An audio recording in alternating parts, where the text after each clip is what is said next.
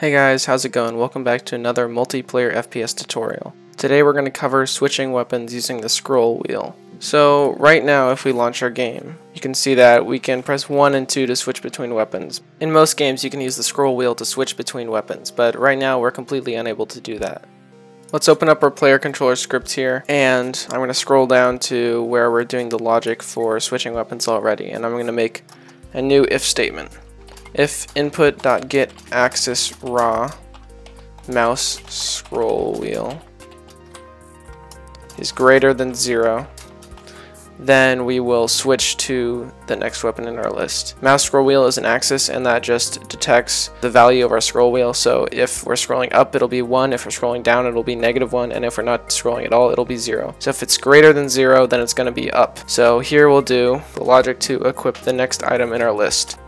So we'll write equip item, item index +1. Then we'll make another if function here, else if input.get axis raw mouse scroll wheel is less than 0, then we will equip item index -1.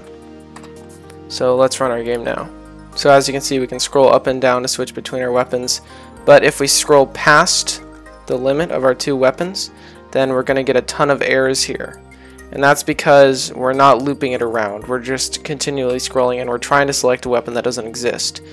So if I keep scrolling here, it's going to try to select weapon 3 and 4, which we don't have. We only have 2 guns on our player here. So we're going to have to make it a wraparound with some extra code. So back in our player controller script, let's add a bit more logic here.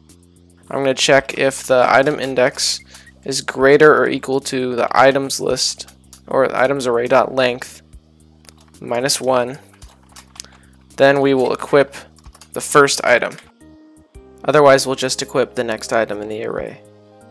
So this way, if our item index is going to be bigger than what our list has, then we'll just loop around to the first item and equip that. And then when we're scrolling down, we'll also have to add some logic here. If item index is smaller or equal to 0, so if the next time we scroll it's going to be -1, that's outside our list, then we'll equip items.length -1 instead. And then otherwise we'll just equip the previous item. So now if we head into Unity, you can see that we can scroll with our mouse wheel and we don't get any errors, and we can scroll as much as we want and switch between the 2 items. So that's all for this video. I'll see you all next time. Thanks so much for watching. Bye bye.